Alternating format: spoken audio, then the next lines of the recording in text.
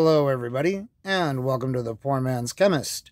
In this video, we are going to be making Thallium Azide, because I am the thallium king of the internet, and if I don't do it, nobody will.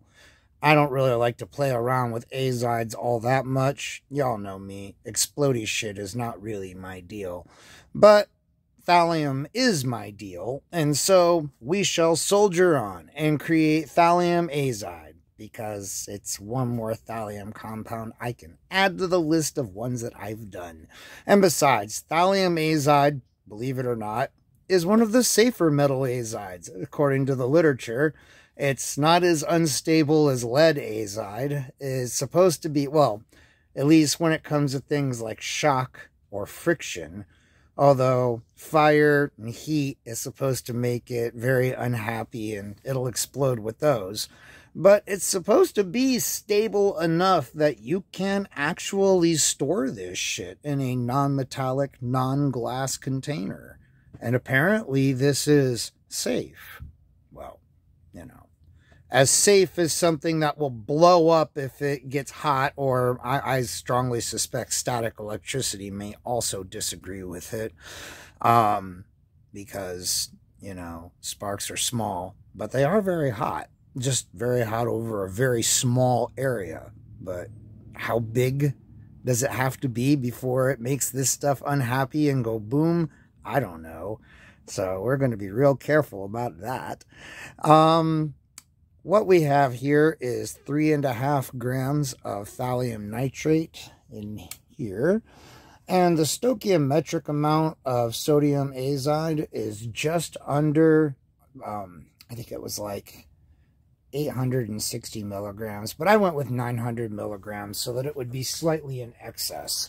I am doing this under the canopy because it is sensitive to light. Yeah, hopefully we can keep it to a minimum here. If I wasn't filming this, I would keep this wrapped in foil, but kind of hard to film shit when it's wrapped in foil, right? So this should be a very simple precipitation reaction. Like so.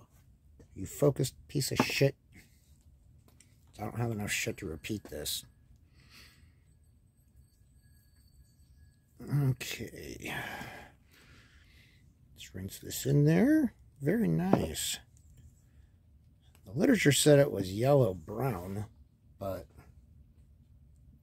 that's probably stuff that has been exposed to light. Okay. There we go. So, now, see it there? Oh, yes. Nice and clumpy. Looks like it'll be easy to filter. And that is exactly what I intend to do next, is to filter it into this. And, yeah. Shit.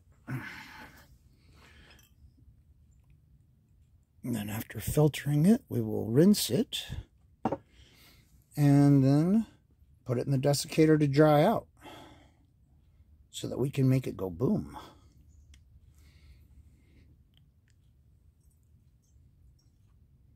And enjoy it. Oh, look, it's like cottage cheese. Okay. It's lumpy azide. Is that good? Well, I mean, it's good for us. Makes it easy to filter. Is it? Oh, yeah.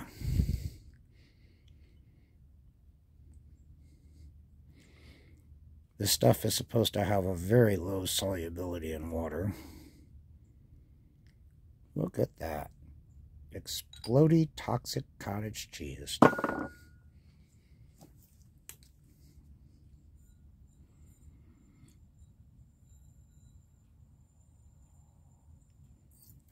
Ooh, where are my magnets? Okay.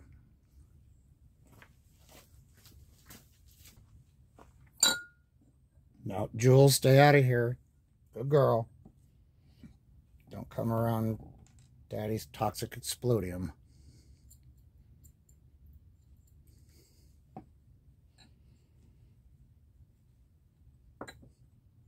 Ha! Little motherfucker always flings a little droplet of liquid into the air every time. I hate that shit. Alright. That kind of looks like a lot of it. Oh, I don't like explosives. They give me the heebie-jeebies.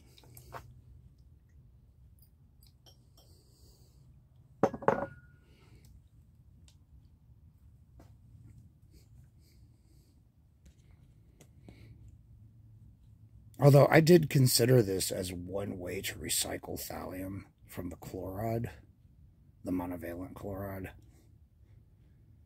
But in the end, I decided it was far too dangerous to try to decompose thallium azide in a controlled manner. I figured it was better to just not go there.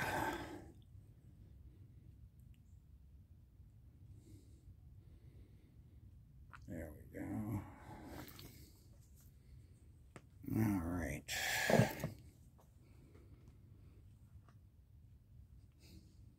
Okay.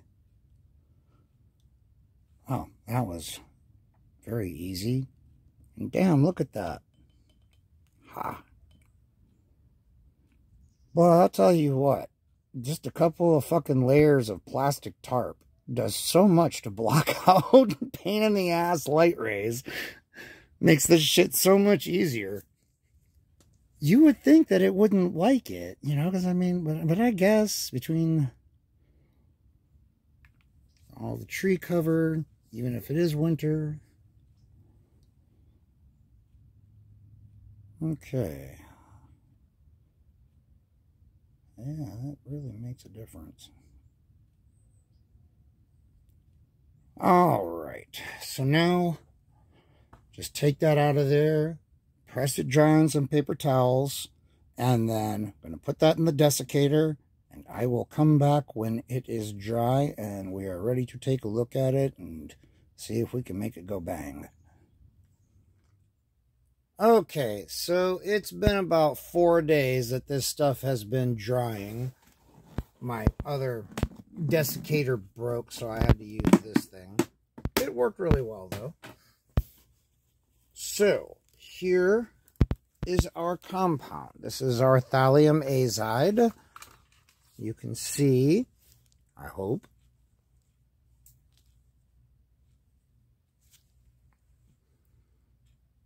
It is a slightly yellowish white. It seems fairly okay so long as it's in here out of the sunlight. At least it seems like it has been so far. It is really cold out here, which makes the relative percent humidity very low. Since there's such low humidity, it makes me concerned about static electricity. Particularly since it seems like I got a fair amount of this stuff here. A little more than I was planning on doing. Oh well. That happens sometimes. This is supposed to be stable enough to store. Although, I'm not feeling quite that brave. I think what we should do is, take this shit and maybe blow it up. I don't know. Yeah, it does seem like an awful lot of it, though. Let's see. Can you see? Alright, well, this is nice. It's nice and dry. Just going to slide right off there. Perfect. I know what we can do. We can go set fire to the paper, and that will give us an idea of just how evil this shit really is. That's a good idea. But in the meantime, I want to be as gentle with this shit as possible, because I don't know what it's going to do if I'm not. Don't you blow up on me, you son of a bitch. Okay, well, that's good. All right. Oh, let's go try to test burn the paper. All right, we've got this stuff out here in the blindingly bright sunlight. doesn't seem to be super photosensitive in the short term. All right, which way is the wind blowing?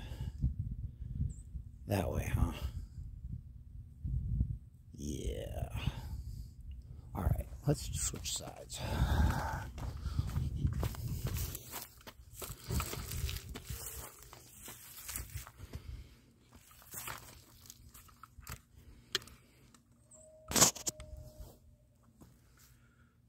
All right.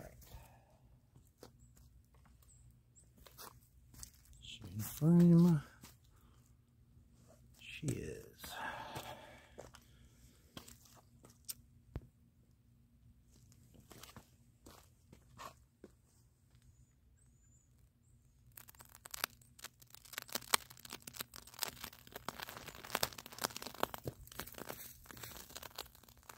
You motherfucker.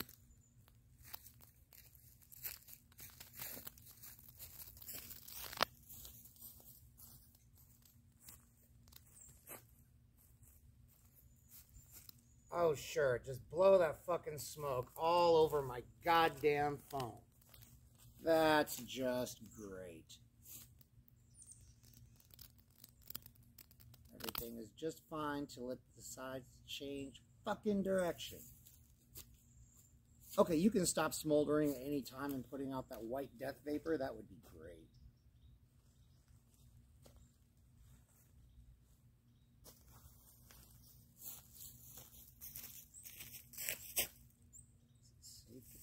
Yet?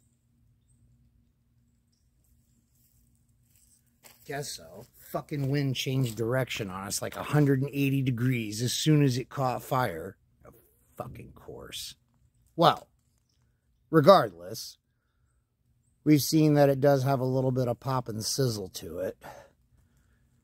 I wonder what a more would be like. I don't know. Okay. Position. Very good. Will you please stand up straight? Thank you.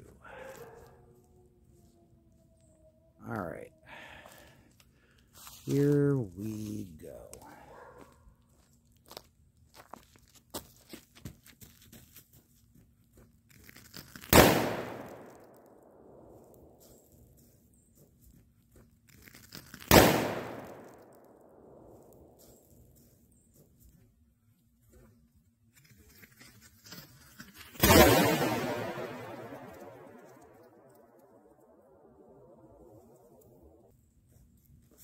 Holy shit!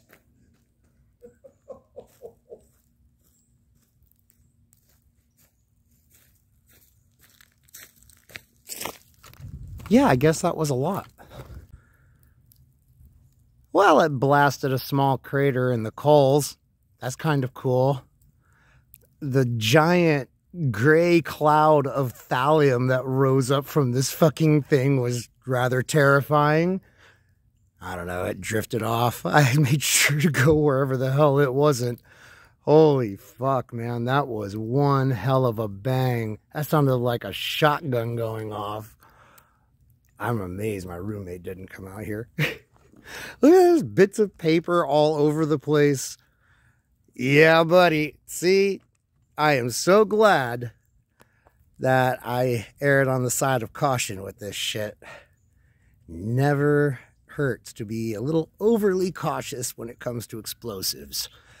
They give me the creeps anyway, man. They totally give me the fucking heebie-jeebies. Just like that. I mean, could you imagine if something went wrong and that went off of my hand? Holy fuck, that would suck.